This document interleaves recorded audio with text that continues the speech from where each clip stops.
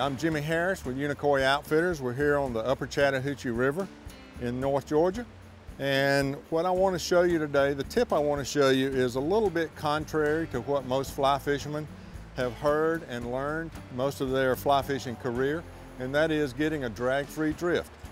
Now that's perfect if you want to fish on top or if you're fishing in slower water. But if you want to fish in a deep, fast run, water's real fast on top, but down very close to the bottom, there's a layer called the boundary layer, and the water is barely moving there. So if you get what appears to be a drag-free drift, with your strike indicator, the fly on the very bottom of the river is moving much faster than that water is where the trout are holding.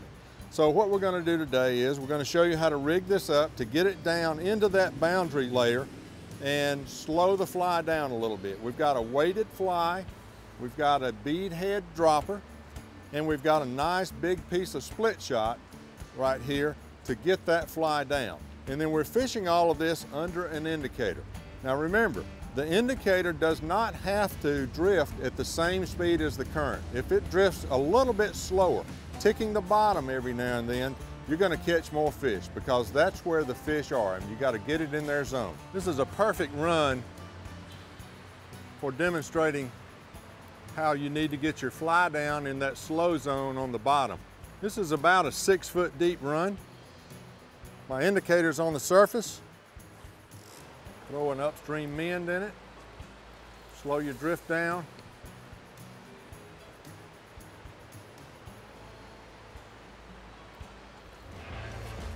Oh, wow. That's a wild one.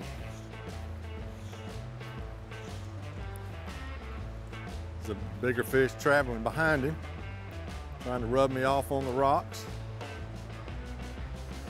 Come out of there.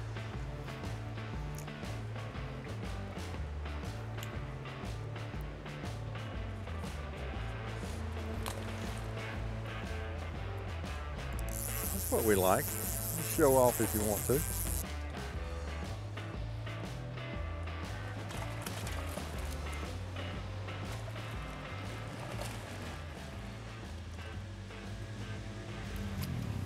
There we go. Nice 14 or 15-inch rainbow taken by dredging the very bottom of a deep run, a deep fast run, with a split shot and a weighted fly and a slower than a drag-free drift. Lots of fun. See you later, buddy.